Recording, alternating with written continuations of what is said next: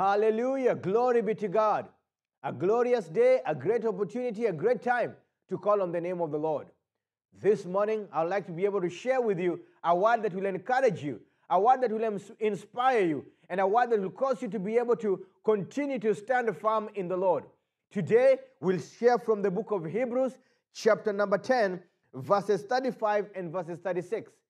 Hebrews chapter 10, verses 35 and verses 36. And it says this: Therefore, do not cast away your confidence, which has great reward.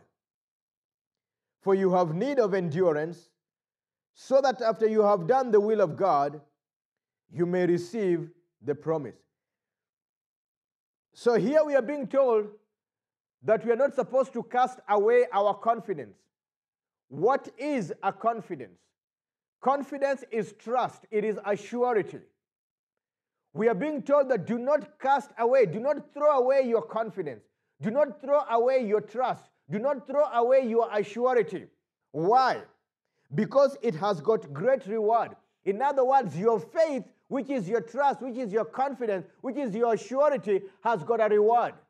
Because we know that God diligently rewards those who seek Him. Why? Because it is impossible to please God without faith. And therefore, when you come to God, you must come to Him knowing that He's a rewarder of those who diligently seek Him. You seek Him out of faith. And therefore, you're being told, don't cast away your confidence. Don't cast away your faith. Don't cast away your trust in the Lord. Why? Because there is a reward of you trusting in the Lord. That's why we are told to trust in the Lord with the whole of our hearts and lean not to our own understanding. A lack of trusting in the Lord or a lack of casting away your trust in the Lord will cause you to regret. Never ever exchange trust in the Lord with something else. Even the Bible warned the kings in the Old Testament that some may trust in chariots and some may trust in horses, but you choose to trust in the name of the living God. In other words, your trust in the name of the living God will give you confidence and has a great reward. Why?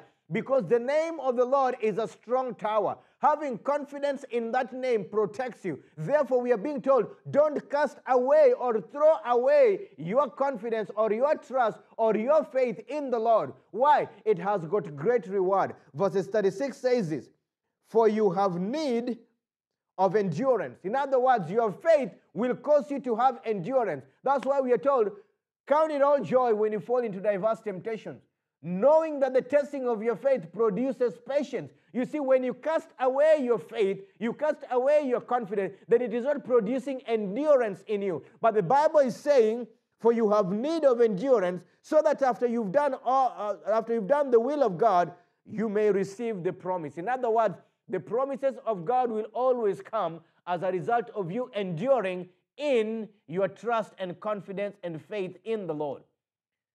Therefore, if you happen to be one person who rarely sees the promises of God being a reality into your life, there could be a possibility that you have cast off your faith, you have cast off your confidence, you have cast off your trust in the Lord, and that has caused you not to receive the reward. But this morning, I'm here to encourage you. There is a reward awaiting you as a result of you having your trust in the Lord, having your confidence in the Lord, having your assurance in the Lord. There is a reward, and that reward will bring the promises of God in your life because you have built endurance. So you know when you're tested, when your faith is tested, or when your trust and your confidence and assurity is tested, then there is patience being produced inside of you. But let that patience have its perfect work in you so that you can be complete and entire, lacking nothing. In other words, the end result of your faith or the end result of your confidence and trust is actually to cause you to be complete in the Lord.